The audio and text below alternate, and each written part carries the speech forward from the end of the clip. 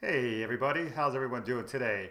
This is Lee Lowell from smartoptionseller.com. Today is Saturday, December 5th, 2020. Welcome to another edition of our Saturday Synopsis. We look at the charts, see what happened over the last week, and see what may be going forward for next week. We also look at some options information. So for this week, I've been getting questions from some of my readers, some of my students, wanting to know a little bit more about option credit spreads. It's one of the things we do at Smart Option Seller. We sell put option credit spreads. So I get a lot of questions, mostly asking about what happens if the stock finishes in between the strike prices at expiration. And this is good for whether you're selling put option spreads, call option spreads. If you're a buyer of the spreads, it doesn't really matter whether you're a buyer or caller of option spreads. There's always the chance that the stock can finish in between the strike prices at expiration. So I get a lot of questions. What do I do? What happens? Will I get assigned early? Do I have to exercise? What happens? So today we're going to talk about that specific scenario where the stock actually finishes in between the strike prices. So let's get right to it. Let's go to our cheat sheet that I always open up, and you can always look back at this if you want to replay the video. So you don't have to get it all now and take a screenshot of this thing. So you can always rewatch this.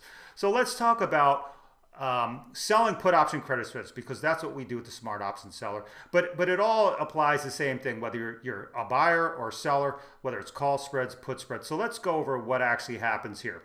So let's just say we want to sell a put option credit spread. And when you sell a put option credit spread, you're selling a put option at one strike, a higher strike price, and you're buying a lower strike put option against it as a form of protection in the same expiration month. And typically you would use the same amount of contracts. You can sell 5 spreads. That means you sell 5 of the high strike and you buy 5 of the low strike. So you want them to match up, because otherwise then you'll have an uneven position, and that could open you up to unlimited risk. So you always want to have the contracts at the same amount and use the same expiration month as well. Okay, so let's talk about selling put option credit spread. Here's the example. Let's just say the stock is $100 a share, and you want to sell a put option credit spread, which is a neutral to bullishly directional type of trade. The way that we do it at Smart Option Seller is that we sell out of the money put option credit spreads, which means the stocks here, we use our strike prices down here. We like to give ourselves a buffer for downside movement in case we're wrong on our directional assessment.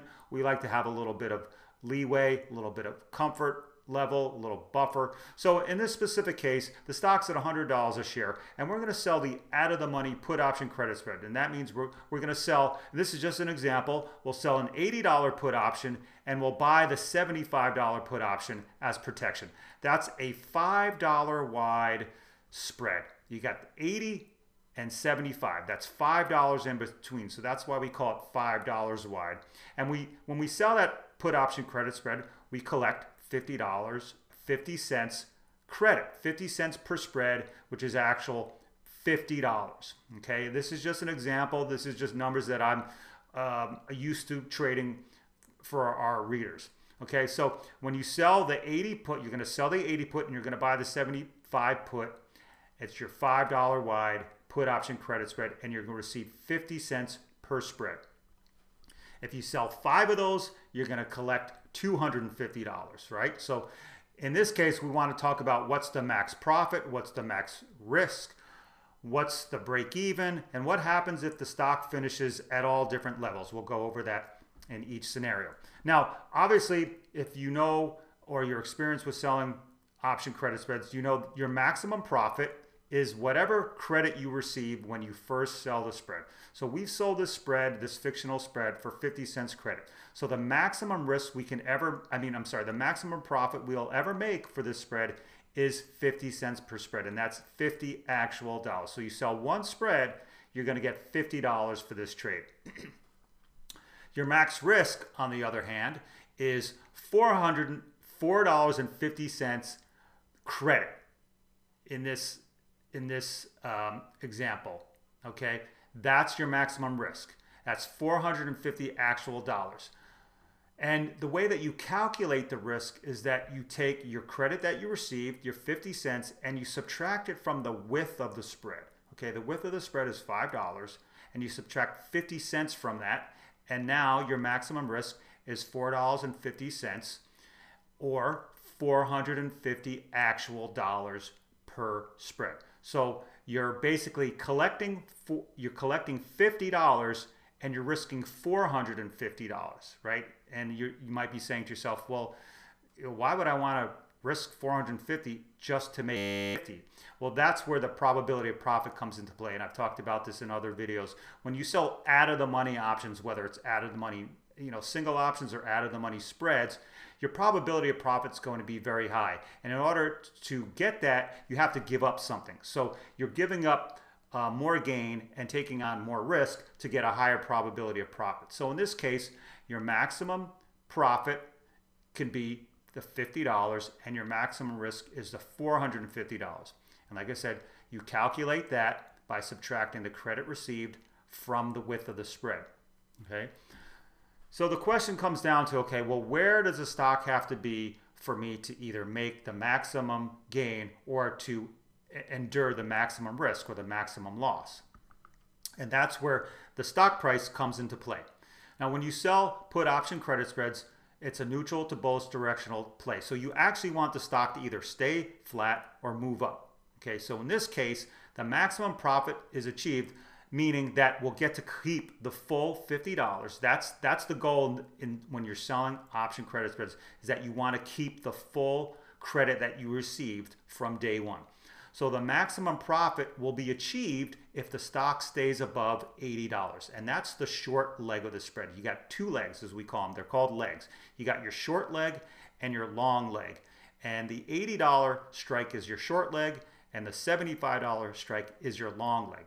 What you want the stock to do is remain above the short leg. That's the goal when you sell put option credit spreads, is that you want the stock price to stay above the short leg. Okay, so in this case, that would be the max profit will be achieved if the stock stays above $80 a share. The maximum loss, or the maximum risk, will be achieved if the stock finishes below the long leg, which is $75. So you will take the maximum loss, or have a maximum risk in this case, if the stock finishes below $75. That's your long leg of the spread. So if the stock's at 100, you're going to take a maximum risk if the stock falls all the way below $75 a share. That's a pretty solid move. That's a $25 move. That's a big move. So you want to make sure that you're picking stocks that are in a nice uptrend, that looks to be continuing in that uptrend, and you don't want to pick stocks that are in a downtrend, because that means there's a higher chance that the stock could fall below your long leg. So once again, the maximum risk that will be achieved, or the maximum loss will be achieved, if the stock finishes below $75. That's your long leg. So the question that I get a lot is, well, what happens if the stock finishes in between the strike prices at expiration? That's a great question, and I get that all the time. So let's just say the stock finishes at $77 a share. That's in between the long leg and the short leg, right? You got $80, $75, and the stock finishes at $77. Well, what happens? Well, in that case, it all depends on what you originally sold the spread for. It will determine you could actually have a profit or a loss in that case. It all depends on what you sold the spread for. But let's look at an example here. Now, you always need to know what your break-even price is. Okay, you always need to know where the stock can move to in order for you to break even. To figure that out, you have to take the short leg of the spread, which is the $80 strike, and subtract the credit received, which is 50 cents. So we got 80 minus 50 equals $79.50. That is your break-even price.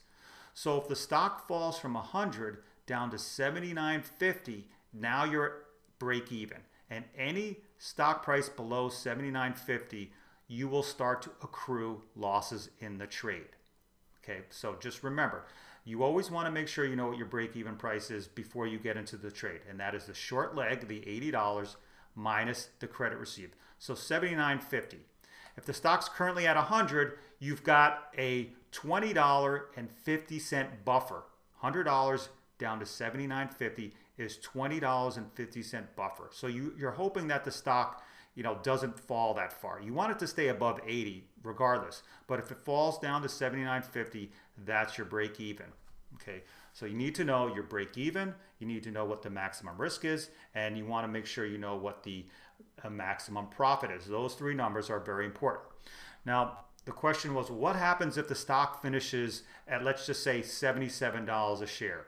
You know, or what happens if the stock falls to $77 or even further before expiration? The question I get a lot is, will I get assigned early? Will I have to buy the stock before expiration if the stock falls in between the strike prices?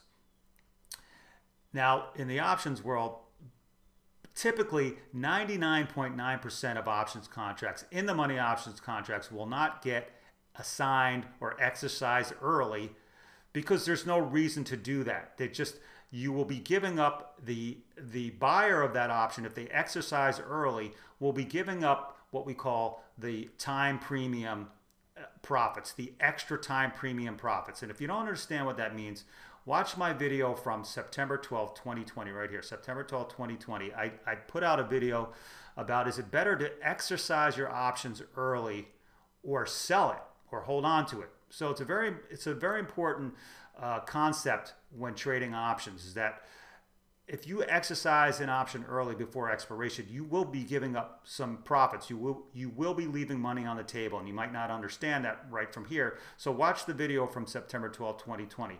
But anyway, so the question is, you know, what happens if the stock finishes in between the strike prices before expiration? Am I going to get a sign on my short leg on the $80 puts in this case? Will I have to buy the stock at $80? The short answer is no, most likely not, because most option players should be smart enough to know that you shouldn't exercise your option early, because, you know, what if the stock falls to 77 and then the next day it shoots back up to 85, let's say? You know, you don't need to exercise your option before that time. So most option players will wait until expiration before they exercise any in the money options. And since you are long the 75 put, that's up to you. The buyer of the option is the one who gets to choose when to exercise the option. So if you're long the 75 puts, that's up to you. You decide when to exercise it. But what I'm telling you is it's not smart to exercise it before expiration. And the $80 puts, which is one that we're short in this equation, we're short the 80 put, we're at the mercy of the option buyer. So we have no control over that. But what I'm telling you is that 99.9% of the time, in the money options won't get assigned before expiration, unless it's just a sheer extreme move. So let's just say the stock dropped from 100 all the way down to $1 a share. Well, in that case, most likely the option may get assigned on you early. But those extreme cases are very rare. So anyway, so you have to know that, let's just say the stock finishes, let's say the stock finishes on expiration date at $77 a share. Okay, well then the $80 put will get assigned and the 75 put will expire worthless. So that is a $3 contract price for the 80 put. If the stock's at 77, that 80 put is now worth $3, and you would have a $3 per share loss minus your 50 cents. So it would actually be a $2.50 loss. Okay, so my advice is, if the stock looks like it's going to finish in between the strike prices and you're not willing to buy the shares at $80, you just unwind the spread. Just buy the spread back before expiration. And by doing that, you're closing out the whole position. In that case, you're buying back the 80 puts and you're selling out the 75 puts. You're just reversing the whole trade. So if it looks like the stock's going to finish in between the strike prices and you're not willing to be assigned on your 80 puts, that means you'd have to buy 100 shares at $80 a share. That's an $8,000 investment. If you're not willing to do that, then you just unwind the whole spread, buy the whole spread back for whatever the prevailing price is. In this case, let's say the stock's at 77. That spread would be worth $3 now. Okay? You sold it for 50 cents. Now you have to buy it back for $3. That would be your $2.50 loss per spread. That's $250, just like I said. So you'd buy the whole spread back for $3 per spread, and the trade would be done. You don't have to worry about buying the shares at $80 a share. It's just unfortunate that the stock had to fall to that price at expiration. You know, it went from 100 down to 77. It fell $23. You know, what can you do? It just went against your prediction. So you buy the whole spread back, you close it out, and you're off the hook for everything. But the other question I get is that, well, what happens if the stock falls to 77 before expiration? Well, this is what I'm talking about. The price could always pop back up, so most likely you're not going to get assigned early before expiration just because the stock happens to fall below your short leg or even below both legs before expiration. Chances are you will not get assigned early. And your long leg, let's say the stock falls to $70. Okay, you're still in control of when you want to exercise your in-the-money option. The only time the in-the-money option gets automatically exercised by the broker is on expiration day. Okay, so you don't have to worry about your broker exercising it on your behalf before expiration day. That doesn't happen. So if the stock drops in between the strikes or below all the strikes before expiration, there's a very minimal chance that you will be assigned early. So you don't have to worry about that. But there's always that 0.1% chance that it could happen. So you need to be aware. All right, if you're getting nervous about it and it's getting close to expiration and the stock is dropping and it's in between the strike prices, you might want to consider buying the spread back. That's just how it is. And you buy it back and you may be able to take a gain on it. Let's just say the stock is at 100 and you sold the spread for, let's say, lucky enough to sell it for $2 per spread when you originally sold it. Well, what if the stock's at $79.50 a couple days before expiration? Well, you can always buy it back. Probably buy it back for 75 cents a spread, and you'd actually make money on it. If you sold it for $2 and you buy it back for 70 cents, you got a $1.30 or $130 profit. So it all depends on where you originally sold the spread and where the stock is at that moment in time in between the prices, strike prices. So there you go. That's your lesson on what happens when you when you trade these things. Now let me show you a good website that could help you look at this thing visually. Not here. This is our website. Give me a second here. Move this out of the way, and I'll show you a website. And I've shown this website before. Let's move this out of here. Get up this website. Hang on. Okay, we've got this website, optioncreator.com, and I've mentioned this website in the past, optioncreator.com. It can help you visually see any spread or single option trade that you want. Okay, you can go up to the top here and you can pull up any kind of option strategy you want. Click the down arrow. You can go through all these things. So we have a spread that's already up here on the screen. So you can buy or sell. You can put in your prices, and this is what a put option or any option credit spread has this shape. And let's go to days to expiry is 0 days left. And so this will show you the profit or loss. This is a profit and loss chart, and it's just visual representation of what happens to your trade. You have a maximum risk and a maximum reward, and you can get somewhere in between depending on the price of the stock and where you are on the expiration day scale. So it's a good website, optioncreator.com. Okay, so that's all for the option credit spread, break even, maximum risk, all that. You want to make sure you know what your break even price is. That way you'll understand what your maximum risk can be, what your maximum loss can be. And also, like I said, if the stock finishes in between the strike prices, either before or at expiration date, you know exactly what's going to happen. So let's move on to our second part of a video, which is our Saturday synopsis. We like to take a look at the charts, see what happened over the last week, and I'll look at some individual stocks to give you my assessment on what I've seen over the last week. So we always start with the broad market. Let's open this up here. We look at the S&P 500 as it's represented by the SPY, which is the exchange traded fund. For the S&P 500, things are looking good, right? If you've been watching my videos over the last week, we've been talking about the market going up. The S&P 500, here's where we finished yesterday. This is a daily chart. We always look at the daily chart. Each bar is 1 day's worth of trading. Finished on the highs. You see this little tick mark on the right side of this bar? That means that's where it closed for the day. And it closed right on the highs, right around just under a tick under $370 per share for the SPY. That's 3,700 on the S&P 500 itself. All-time new highs, had a great week. We had talked about this for weeks now. We had the nice W bullish pattern. We've been talking about the S&P 500 needed to convincingly move above the resistance line right here, the blue line. And we'd also drawn this congestion triangle right here. We're waiting for it to move out. And the past 2 weeks, this week especially, look at this solid move higher. So the S&P 500 strong, stocks are strong, things are looking good for the market. We've had some movement on the coronavirus vaccine. That's also pushing the market higher. Everyone's optimistic about the future, getting everyone on this vaccine so we can get back to a more normal life. Obviously, the coronavirus cases are still going up, which is unsettling, but the vaccine is starting to come out, so the market always looks ahead to future days, being more optimistic. Here in the U.S., our Congress is trying to get more stimulus money out to people and businesses, so that just the talks are getting people excited, having the talks about a possible another stimulus package. So that's getting people excited and being more bullish about the market. So S&P 500 all-time new highs again, had a good week.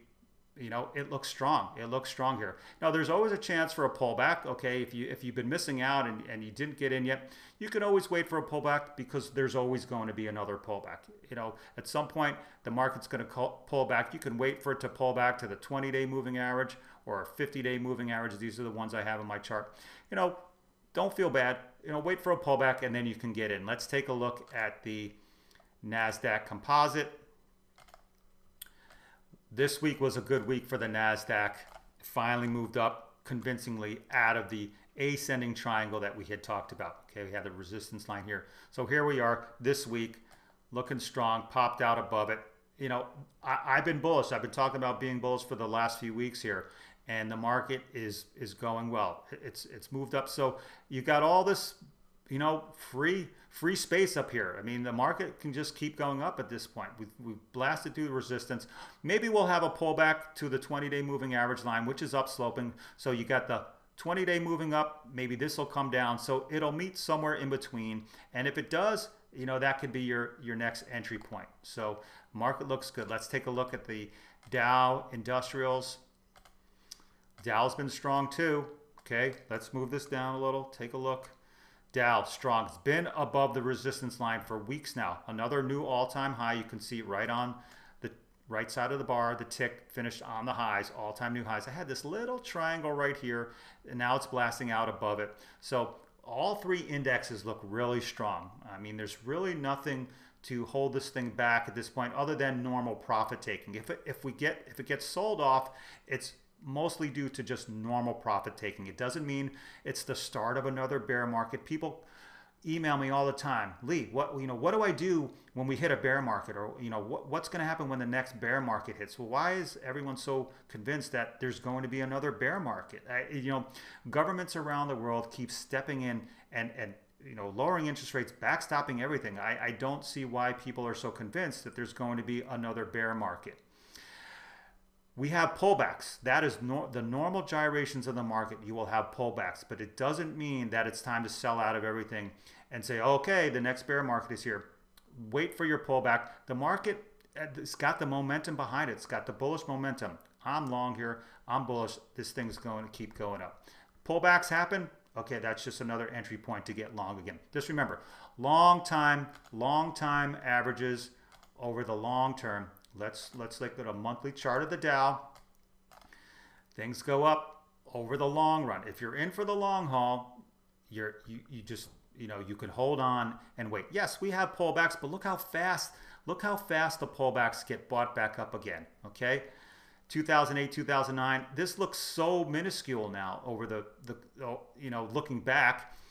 Yes, we will have pullbacks, but it doesn't mean it's the next bear market. Let's take a look at some individual stocks and see what's happening. I want to point out, these price patterns, these chart patterns. Once again, It's all about looking at charts and spotting these patterns. Okay, these are things that are going to help you spot the next move. So let's take a look at a couple stocks that I had wrote down for this week. So let's take a look at Caterpillar to start. Caterpillar, you know, is a Dow industrial stalwart.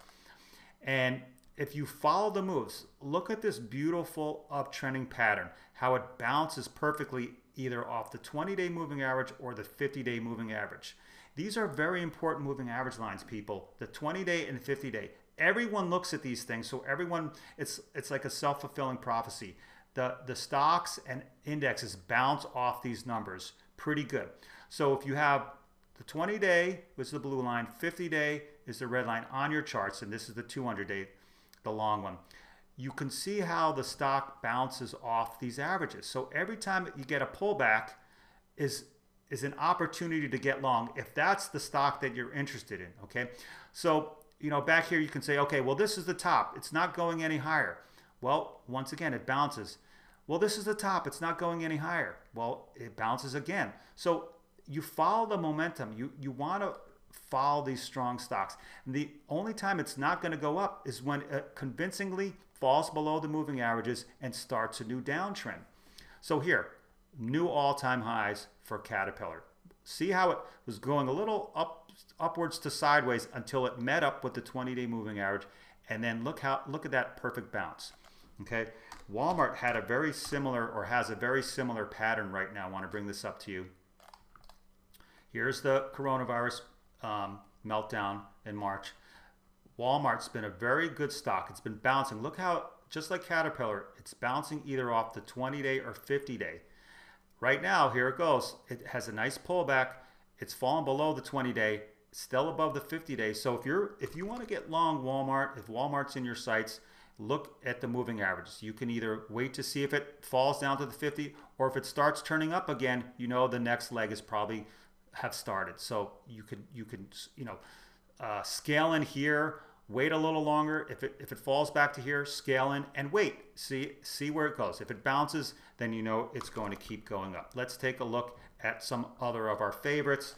We have AMD, which I wanted to show you. We always talk about AMD. AMD has been a great stock for us.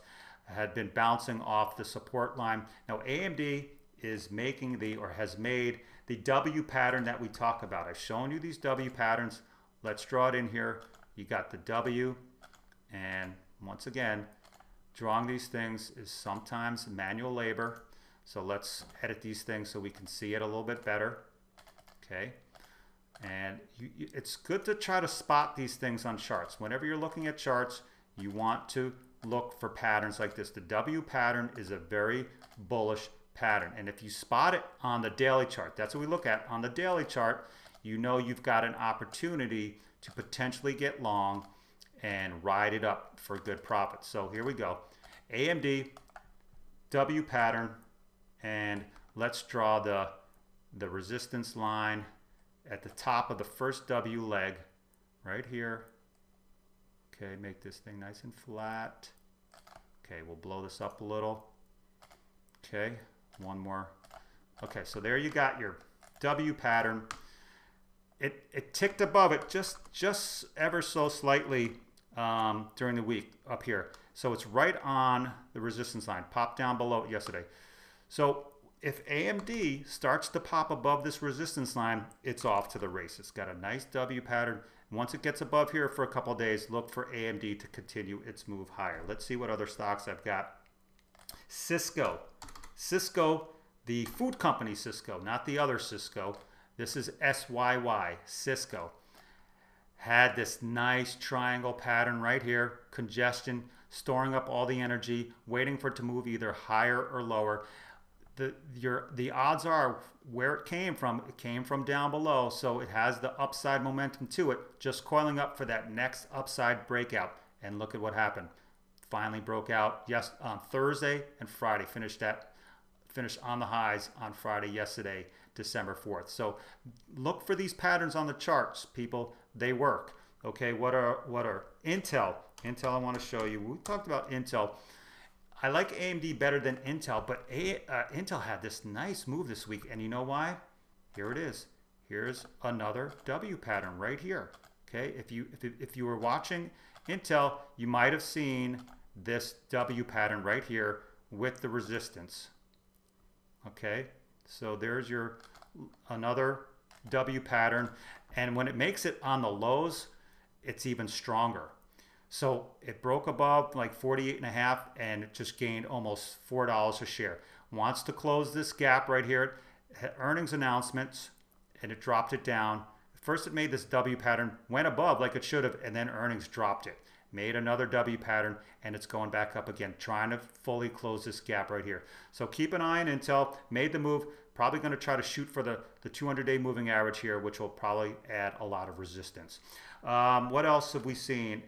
Tesla, we always like to look at Tesla. Tesla has just been a monster, okay? We've had this triangle pattern on the chart for weeks now, and it just blasted higher. You know, coiling a little here, congestion here, waiting for the next move higher. I mean, it's gone up pretty good. You know, Tesla, I really don't have anything to say about it except that I like to look at the chart, how it blasted out of here, just to show you that these patterns work. I can't say whether to get long or short here, but you know, people love Tesla, so most likely the path of least resistance is still higher. Netflix is still churning in this pattern here, but it's around its 20-day and 50-day moving average.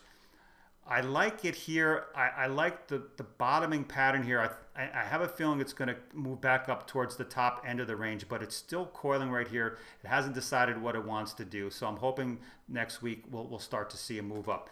Apple, same thing. Apple had the triangle pattern blasted out finally over the last week.